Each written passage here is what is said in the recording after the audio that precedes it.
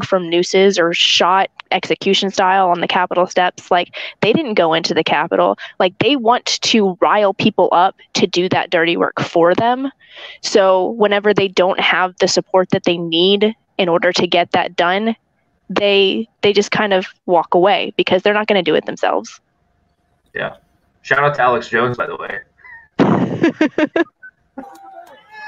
Hey! Hey! Listen to me! Listen to me! USA! USA! USA! USA! USA! USA! USA! USA! USA! USA! Listen to me! Listen to me! We've got a permit on the other side.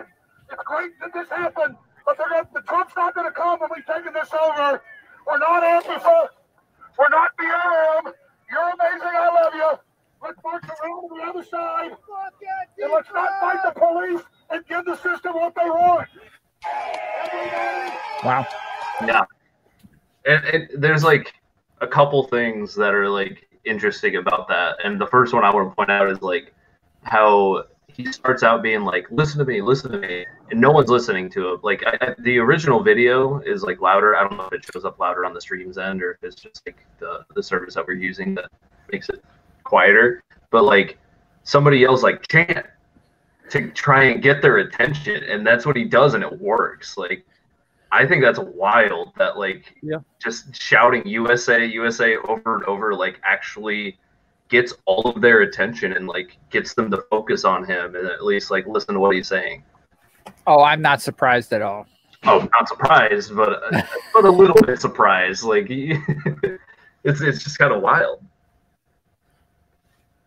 But then yeah, like him saying like "You're amazing, I love you" is really like it's very similar to the video that Trump put out like an hour after they broke into the Capitol. It's like, "You're very special. I love you. Go home." Yeah, they want to like say like, "Hey, I'm on your side. I appreciate you. So listen to me." Like, it works rhetorically. Yeah, but I don't know. It's yeah, make them feel as though you're on their side. They're special. They're good. You're all cool, but let's stop what you're doing. You're the bad guys. I'm smart. Listen to me. Which is a weird situation for Alex Jones to be in. True. Because usually he's just like, he's kind of like the circus monkey at events like this. Like, people see him and they're like, aha, Alex Jones is here, and they pull out their phones to record to see what crazy shit he's gonna do.